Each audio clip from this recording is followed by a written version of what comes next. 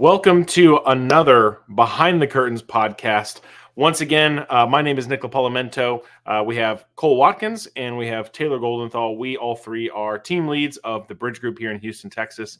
And if this is your first time joining us, this podcast is all things real estate. What are we seeing nationally? What are we seeing globally? What are we seeing in our local market? What are we seeing with the team that we run? You know, at this point, we're pushing into 40 agents. So we have a lot of experience, not just our own personal stories, but also the agents that we coach and mentor. And you get to hear from and learn from the experiences of all of them to help you hopefully grow your real estate business.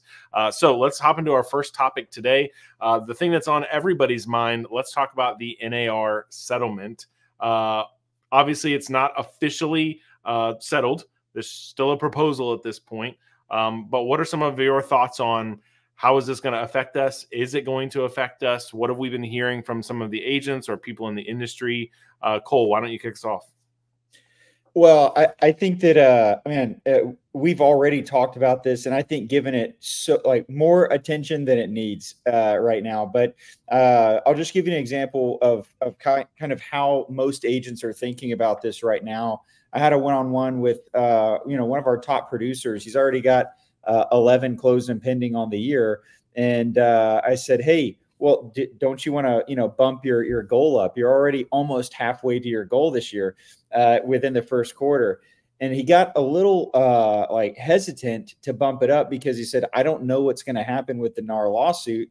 And, that could affect my business. And I said, okay, fair enough. How will it affect your business?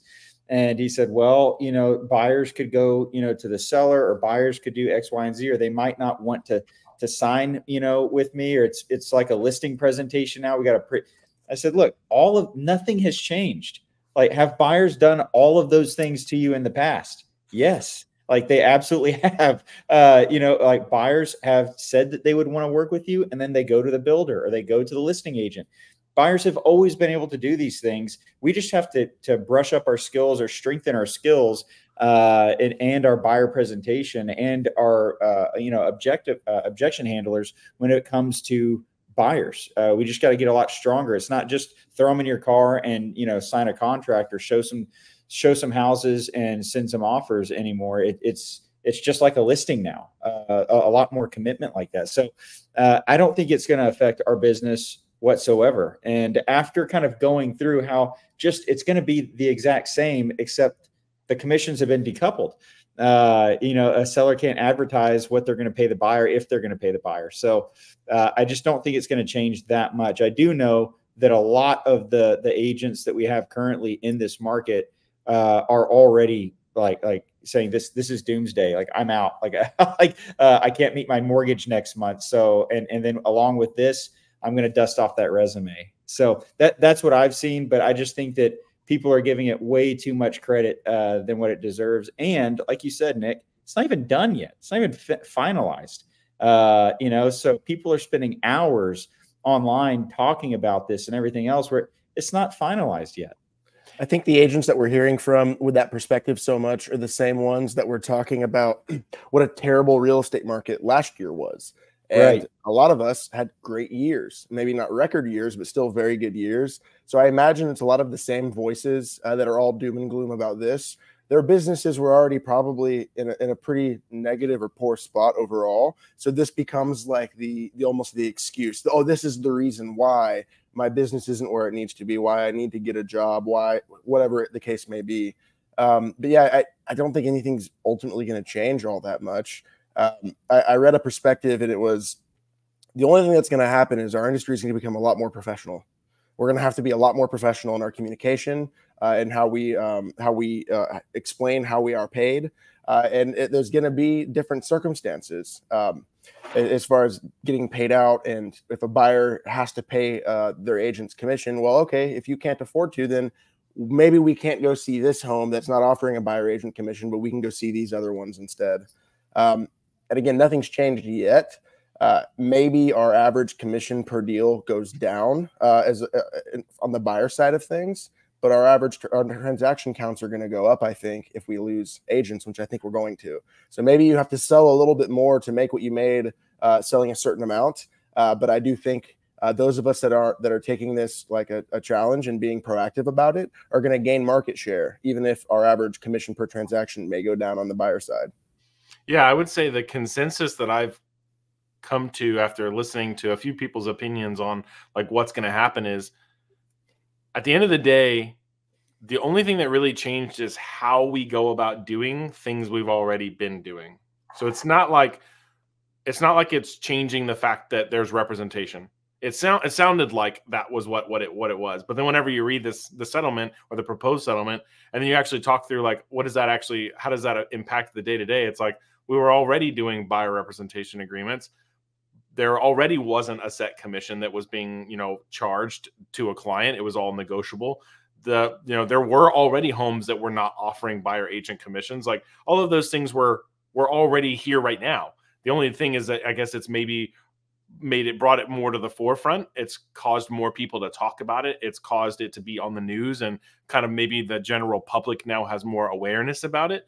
And I think ultimately what led us here was just a lack of transparency and a lack of clarity from agents describing to clients how it is that they are, how our relationship works with them and what the fees are and how they're calculated and all that kind of stuff and how representation works. I think because that wasn't clear, this now comes to light and it freaks everybody out. But ultimately, it's really just bringing to light things that were already there that just people didn't talk about or weren't fully aware of. And so I agree with both of you guys. I'm not sure if it's really going to change very much in terms of the agents who are already, following the 80-20 rule, the 20% of the agents that are already doing 80% of the work. Like, is this really going to affect their business? Maybe, but probably not, because we're already starting to talk through strategies and scripting and what to say and how to present this. And we were already doing buyer consultations before. So now we're just adding an extra component on that of like, hey, by the way, like, do you have any questions about how my commission is handled? Like, otherwise, the whole process of like, talking about the buying process and talking about how we work together and setting the expectations. Some agents weren't doing that. So this is a much bigger change for them because they never really did consultations. We already do. So you're sort of seeing, I guess I'm seeing it from our perspective of like, not much changes for us, but I could see how this really starts affecting those agents who only do a few deals a year, who only have their license for the friend or the family member, the agent who doesn't really know what value they bring to a transaction other than maybe kicking back a percentage of what they make. Those agents, I think, are going to have a harder time because now they have to communicate a value proposition that they've never had to do before, or they don't even know what their value proposition is. So now you're going to have more buyers, I think, who will interview a couple buyer agents rather than just picking the first person that they meet because everybody basically does the same thing. Whereas now that there's this awareness of like, oh, I might have to pay a commission. Now they're going to be a little bit more choosy on like who they go with. And they're probably going to actually interview us like we do listing appointments, how they interview agents to sell the home because there's money on the line that they might have to spend. Now buyers potentially, not every listing. I don't think that it's overnight all of a sudden, like there's no buyer agent compensation offered. Like I just don't think that that's real. There's too many agents who understand the benefit of marketing that. So that's my take on it. Is I don't think it's going to change very much, but I think it will really affect agents who aren't already doing the things that we already talk about on this podcast, that we already teach our agents who don't already do buyer consultations, who don't know how to communicate a value proposition. 100%. It's going to tank a lot of agents' business.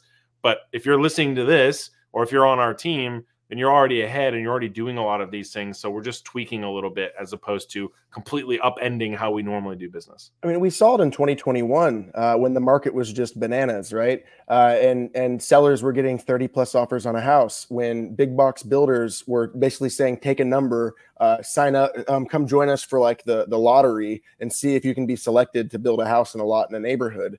And there are several builders like NAR that just stopped paying realtor commissions. And what happened? I, in particular, had one buyer that said, okay, no, I don't want to do that. I want to go somewhere that's going to pay you. I want you to represent me. So I don't want to go buy a Lennar home. And we went to D.R. Horton and I got paid, I think, 5% because D.R. Horton, they took that opportunity to leverage and say, hey, let's attract buyer's agents. Let's get more buyers in here and let's get our home sold. And they were outselling the crap out of Lennar at that time. So it's just, on the buyer side of deals, I've made $2,000 on a $400,000 purchase. and I've made 5-6% on purchases. It's always been negotiable. Now it's just, to your point, Nick, it's just on people's mind. It's on the forefront. But the other thing that I think is interesting, this is all coming out now and it made all the headlines now. And even if it's accepted, the changes aren't going to go into effect until I think June or July. And what is the average like memory span for like the American news cycle? It's almost a forgotten memory already at this point. So I truly do think that, I mean, I have the conversation with my sellers all the time that when they ask commission, we charge 3% for our portion because of everything that we do to market the listings. Whatever you want to pay the buyer's broker is totally up to you. The most common amount is 3%, but you can do whatever you want to do. And they always say, well, what do you recommend? Well, we're going to get the most eyes on the home, right or wrong, however, whether you agree with it or not. Offering 3%, we will get the most eyes on the home. We're going to get the most qualified and savvy buyers agents bringing their clients into the home as well. At 2%, depending on the price point, we'll still achieve that same thing. If you go below 2%, you're going to shrink in your buyer pool, unfortunately, because there are going to be buyers, brokers, and agents that have buyer agreements in place where they're going to be paid a certain percentage. And I can all but guarantee you they're not going to be 1% or lower than that. And what do they always say? Okay, well, let's do 2.5 or let's do 3. Great, no problem.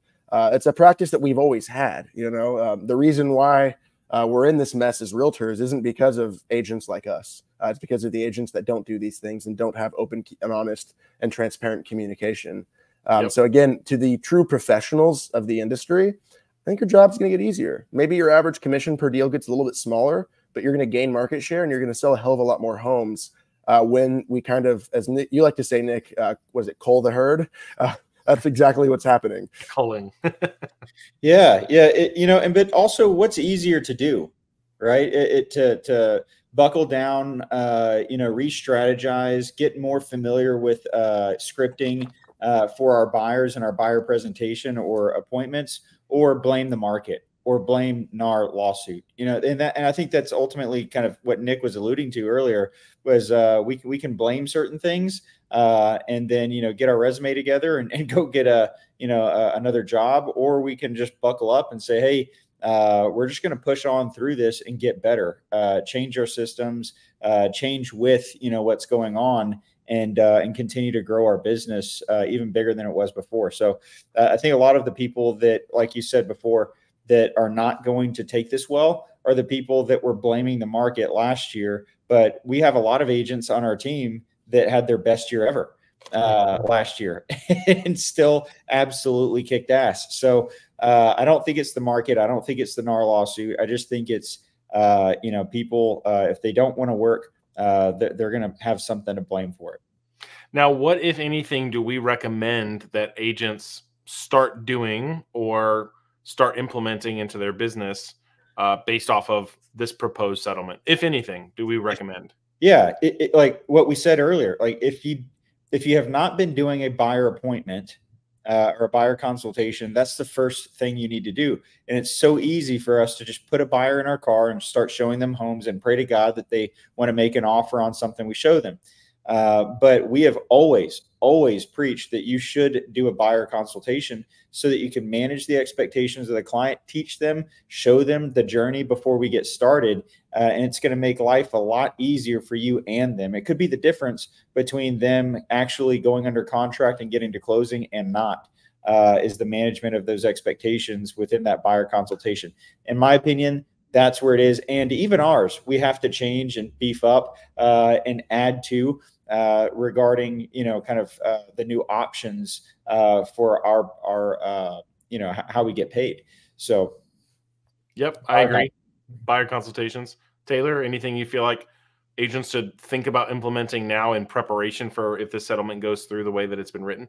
Number one, I'd always just say listings last. What are you doing to generate more listings? What are you doing to kind of create this image of yourself as a listing agent in your market? Because you're always going to have the most leverage there. And then otherwise, it's just not being afraid of it, right? I think the worst thing we could possibly do is put our heads in the sand and wait and hope that the storm blows over. How many agents did that back in 2020 during the start of the pandemic? And they shut down like the rest of the country, their businesses, that is. And those of us that kept our boots on the ground and kept pushing forward with whatever restrictions or changes were in place had amazing years. That year catapulted my career. So I think the best thing we can do is, on one hand, keep doing what we're doing, but also, if you're not already treating this like a business and you are already seeing yourself as a professional rather than just like a TikTok entrepreneur or whatever, now is the time to really just button things up a little bit. Yeah, I mean, what do they say? The commercial real estate industry has always been like this. Like you always, for every commercial deal, there is no offered commission for the buyers or the tenant's broker. It is negotiated up front. So I would say start brushing up on your confidence and your negotiation skills, and getting comfortable doing that. If you know that that's a weak part for you, I would find a coach or a team or somewhere that's going to offer you someone to be a closer. Like for us, we tell our agents, your only job is to be confident, to be professional, to manage the client experience, and to set the appointments. We will close them for you. We will have that conversation with your seller. We will have that conversation with your buyer. So if you're not an agent that is comfortable doing that, I would make sure you're at a team or a brokerage where there's someone that will help you with that, and just start buttoning things up and really treating it like a business ultimately. Yeah, I think there's a couple of resources I would point people to. If you feel like, one, if you're not fully understanding what this NAR settlement is, what the proposed settlement, I guess I should say, is, and how that affects you. If you are in EXP like we are, there's a recording where where our brokerage essentially kind of described and went through the settlement and how it might affect us. Tom Ferry has done a couple good videos talking about how to adapt on the buyer side, and now recently today, how to adapt on the seller side. I think BAM has also done a really good explanation of how to handle that. And I also think the one that I sent to you guys the other day, what's his name? Brandon Mulrenan? Yeah, Brandon Mulrenan also has a really good video on it. So these are all on YouTube. So go look them up, Brandon Mulrenan, Tom Ferry, BAM. And I think these are great resources to, again, be familiar with it, because it's probably more likely now that it'll get brought up. You know, you might have a client that says like, hey, so like, how does this whole thing on the news affect me? And if you're not really fully understanding or aware, that's going to make you look like you're not an expert. You don't really know what's going on in your own industry. So at the very least, make sure you kind of understand what happened, what got us to this point, and how it might affect us. And then be prepared with a little bit of scripting from some of these videos on how to handle that, how to address it, what to say. Because I think if we can message it the right way and we can manage the expectation for clients, it's going to make it a lot easier for us to make our way through this and not have it really affect our business. So, all right. So moving on to our next topic, we're now moving into the second quarter of 2024. We're in April now. It's crazy. I was doing some math with one of the agents, and I was like, oh, well, if you get rid of December, then we really only have like 7 or 8 months left. Like already we're running out of time. Like this year's, it feels like we just got started and now we're already 4 months in. What do you guys recommend that agents, in terms of lead gen, should start looking at implementing if they're not on track with their goals at the beginning of this year? Circle prospecting. Sorry, go ahead, Cole. No, I was just going to say, kind of tying, like, you know, or joining the last topic and then this one, you know, if you're concerned with the NAR lawsuit and how that's going to affect your business, the only thing you can do to combat that is to build a bigger pipeline. That's it. Like, build a bigger pipeline. And that really is the answer to almost every problem within real estate, is to have a stacked pipeline. If you have a bunch of buyers or sellers that are like on the fence, and it's interest rates this, or it's the market that, or it's, you know, whatever else, if you had a bigger pipeline, you'd have people drawing up contracts, you know, a lot more. So the answer is lead gen on a daily basis. And I think that we always, you know, talk about that at the Bridge Group. But, you know, what Taylor said, we had an agent, circle prospecting. And if you don't know what circle prospecting is, it is taking a listing that you have, or an open house, or some, you know, a subject property, and basically drawing a circle, not literally, but around it, and then advertising to the houses around it what is going on with that property, whether it's just listed, under contract, or just sold. And you know, Brandy is a new agent on our team, not new to real estate, but new to the Bridge Group. And she swore, Nick and I had known her from Launchpad. She had come to our Launchpad sessions many times over, and was just like, I will not do circle prospecting. I don't want to knock on doors, right? And so he said, fine. All right. You never have to, just don't do it. And Brittany, who is an agent on our team, a top producer on our team, said in Slack, I'm going door knocking on Monday after team. If you want to come with me, come on. Brandy took her up on that, went with her and said, well, what was I so afraid of?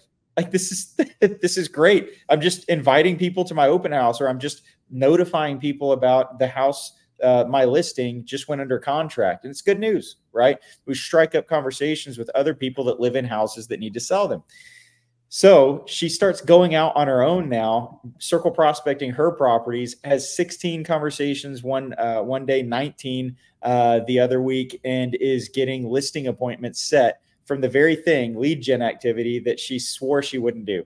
And it is absolutely amazing to see the collaboration with the team lead to that. But at the same time, just grabbing another lead gen pillar, adding that to her business. And I think combined, she has about 3 or 4 pieces of business from something she said she wouldn't do.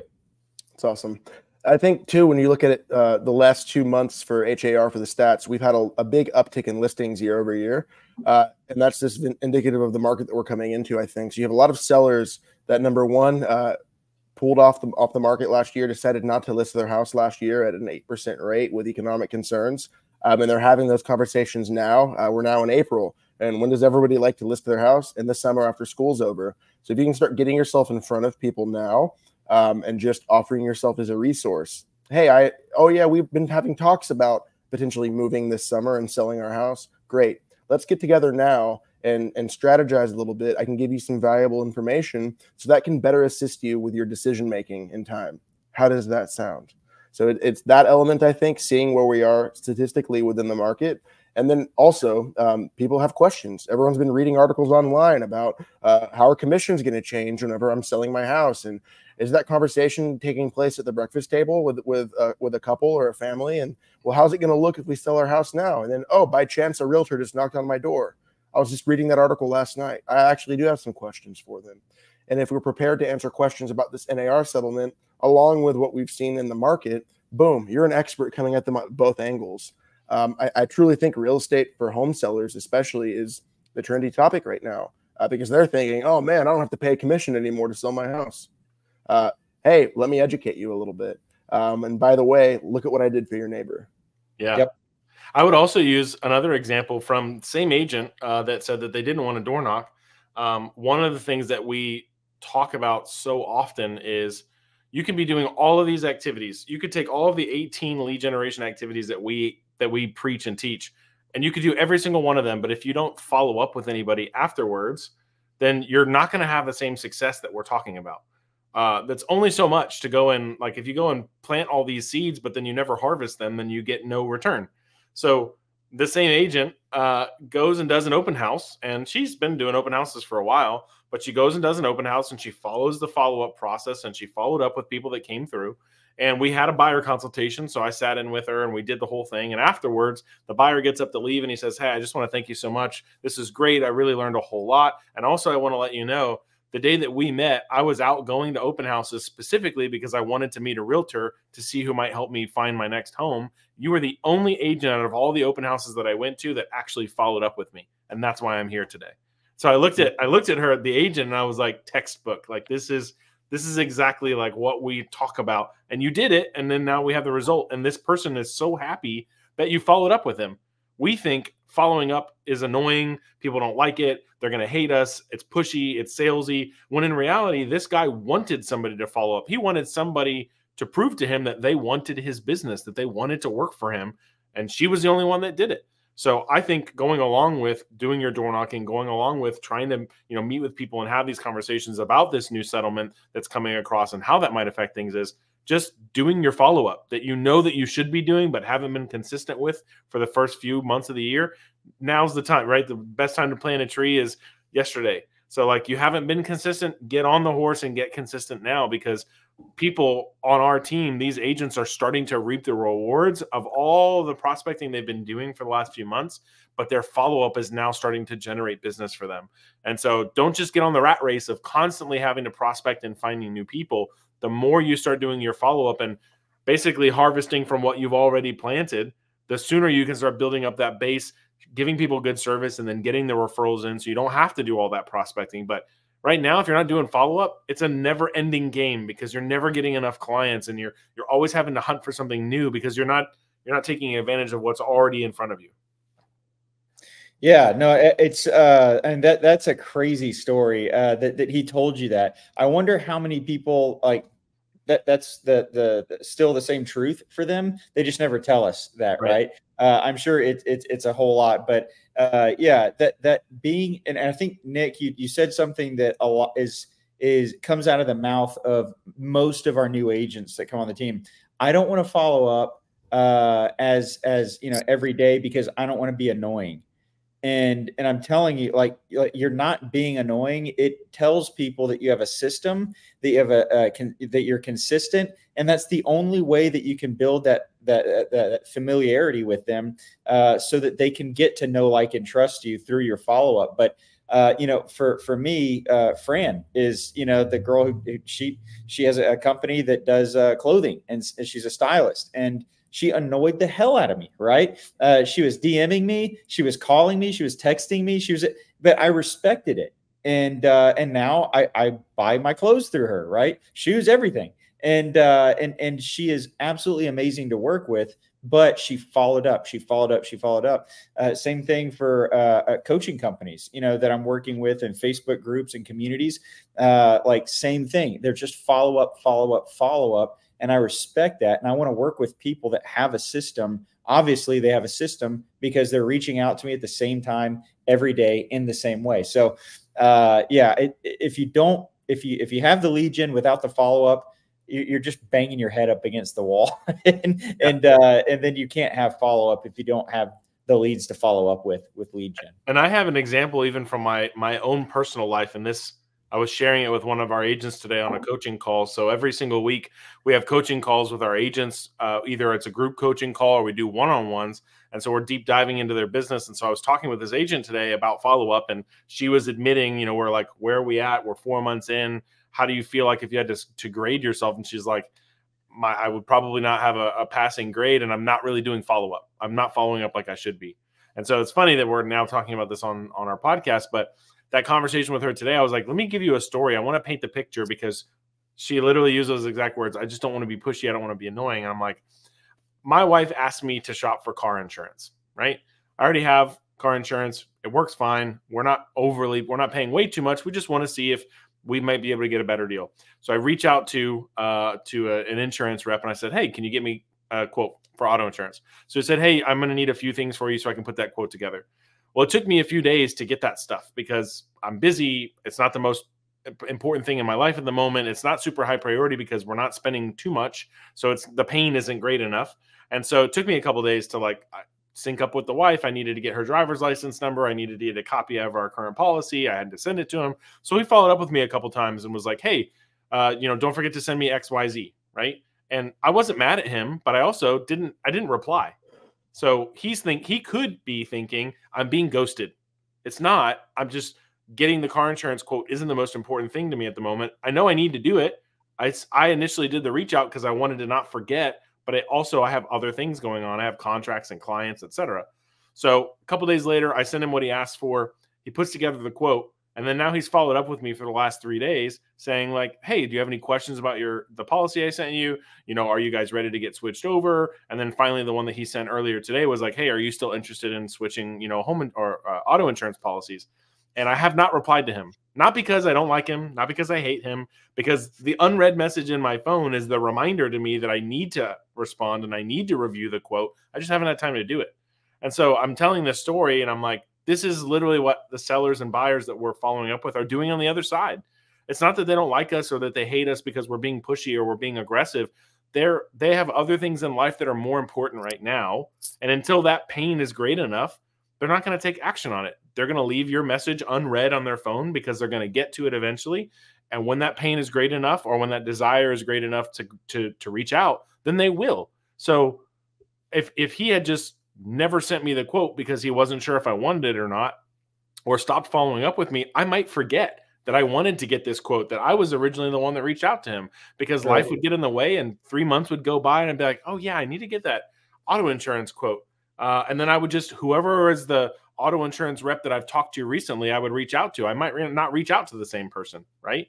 These are what clients and leads are doing on the other side. It's the exact same situation, right? Yeah. So your follow-up keeps him, his follow-up is keeping him top of mind. And I'm appreciating that he's doing that because I know I eventually need to reach out. I just haven't yet.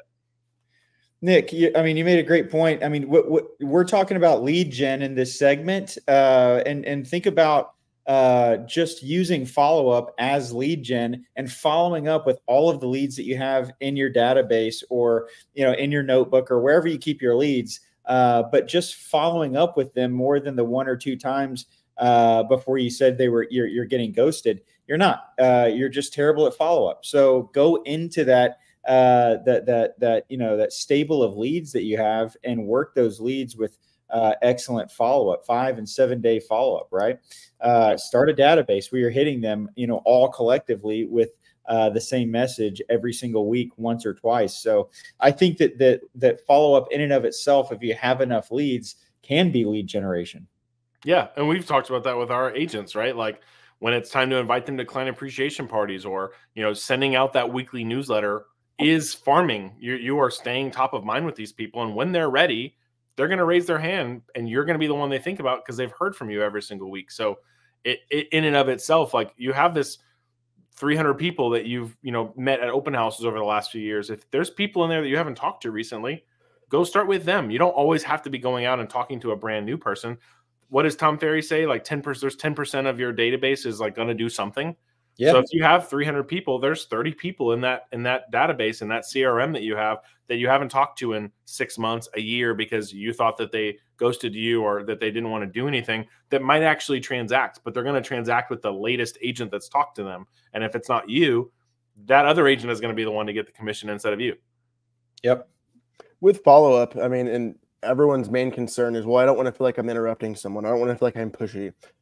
When you meet like a potential seller when you're door knocking and you tell them, yeah, I'm going to email you the CMA and then I'll give you a call. We'll go over it. And you email it to them and you call them and they don't answer the phone.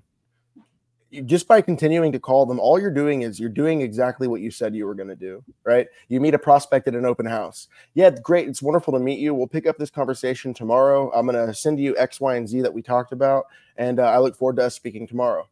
And you call, and then you call again and again and again. All you're doing is you're doing what you said you were going to do, right, which is the makings of a good business. Yeah, you're keeping your word. Yeah, it's changing that mindset. You're not interrupting someone. You're not bothering them. You're simply doing what you said you were going to do. You told them you would follow up with them. It's not a follow-up until you pick up the phone and we actually speak. So I'm just continuing to follow up because that's what I said I was doing. It's just changing that reference, I think. Yeah. Yep. Awesome. So next up, what we want to talk about. So every time that we do one of these podcasts, we're always trying new apps, new services, new things to try to improve our business.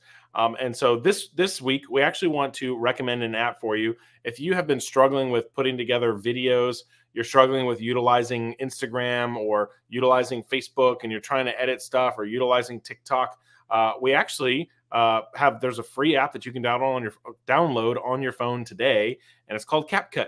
So CapCut actually is made by ByteDance, who made TikTok. And so it is a super streamlined application. It's free to download on your phone. You can download it on your iPad. You can download it on your computer, whether it's PC or Mac, and it lets you edit your videos that you're going to put on social media. The great thing about it, though, is if you've watched videos and you see the subtitles that look like they're custom for every single video, and they've got emojis and they've got, shadows and things that pop up behind your words, all of those things are built into CapCut.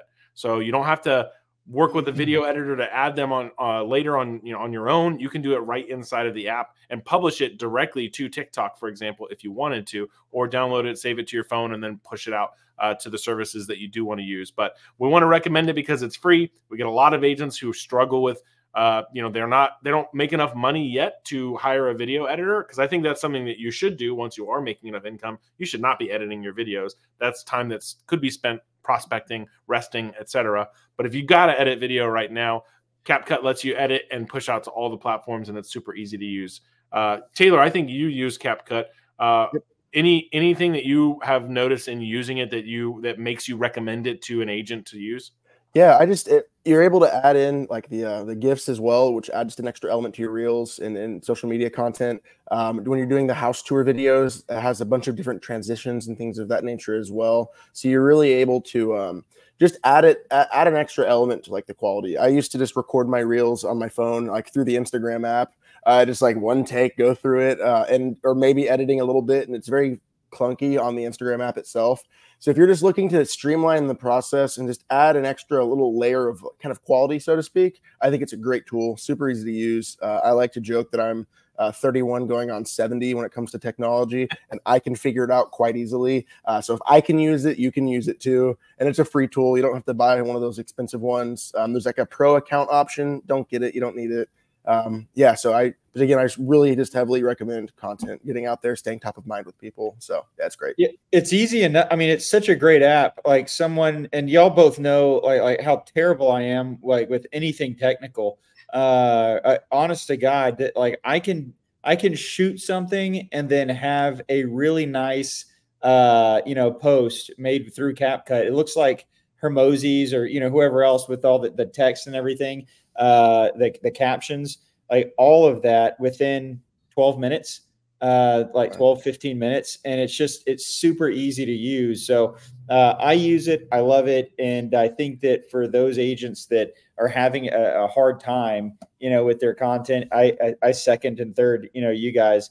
I was talking to a friend of mine yesterday who like is just now kind of getting into posting a lot of content, a lot of videos. And I was like, look, you don't need an editor. You can absolutely use CapCut.